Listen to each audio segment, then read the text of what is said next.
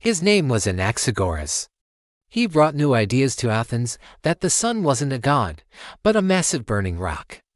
That the moon reflected light, that the stars were not divine beings, just fiery stones in the sky. At first, the city listened. They called him brilliant. Even Pericles, the great leader, admired him. But then, the priests got involved. They called his ideas blasphemy. Said he was mocking the gods. Said he was corrupting the youth. And one night, a mob came for him. They dragged him from his home. Screaming, beating. Tearing his scrolls, his clothes, his skin.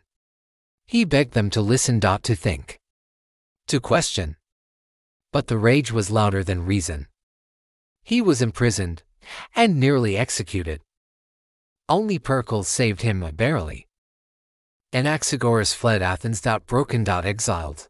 He died far from the city he once enlightened, his ideas, forgotten for centuries, all because he dared to say, "The sun is not a god, it is a stone."